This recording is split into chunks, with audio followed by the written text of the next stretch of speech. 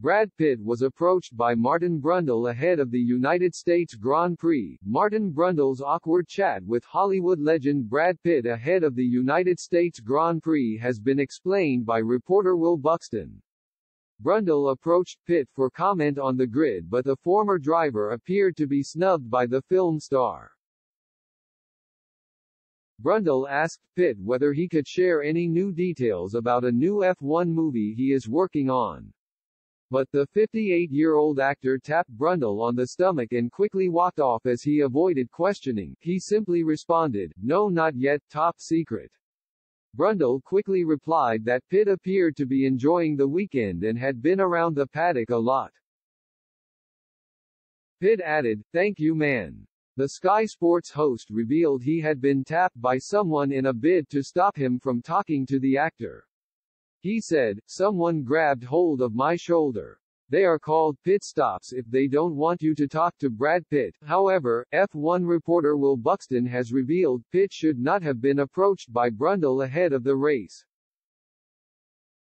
He claimed some celebrities were considered to not be approachable by members of the media, including Pitt. It means Brundle could be in hot water from FIA bosses for ignoring the request, Buxton said. Another reminder that all grid-accredited media are given a list at every race of which media invitee, celebrity is and isn't approachable for interview.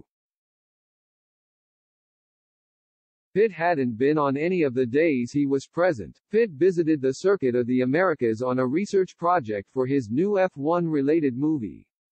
Lewis Hamilton is understood to be a producer for the project, which is being directed by Top Gun Maverick's Joseph Kosinski. However, F1 fans hit back at the American actor for not stopping to talk to Brundle, even claiming they would boycott the new F1 film when it is released.